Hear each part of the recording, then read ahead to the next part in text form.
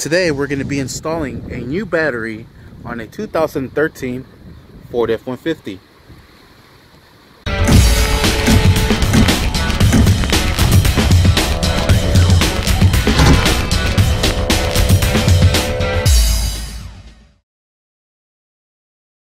Alright, the tools that you're going to be needing for this job is going to be an 8mm socket. There it is. And this battery terminal protector. That's a spray that goes onto the battery, helps it from corrosion. Alright, so the first thing we're going to do is pick up the battery and put it into the battery bay. Alright. Next thing we're going to do is tie down the battery. Here it is. Here's the battery clamp. Just going to put this down there. It goes right in that hole and tie it down. Alright, once you have the battery clamp in place, you're going to want to drive it in. Perfect. Now the battery is nice and secure. It ain't going anywhere. Next thing we're going to do is remove these battery protector covers. There it is. And we'll just put these to the side. Alright, next thing we're going to do is tie down or put in the positive terminal. Go ahead and put that in, just like so.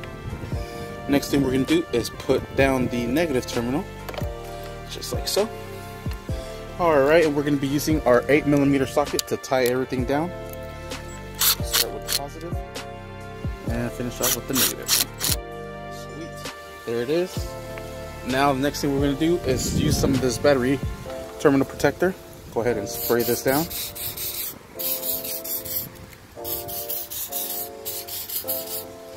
Perfect. Alright, now what we're going to do is put this flap back over, just like so. Cover everything. Everything's good. Let's fire it up. Sweet, there it is.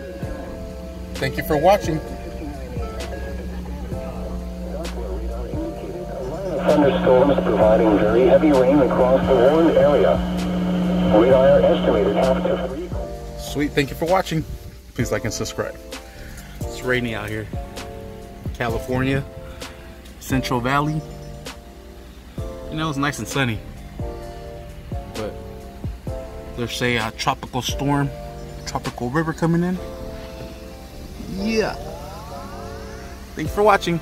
Please like and subscribe. Don't forget to hit that bell. Alright, let's get out of here before we get kicked out.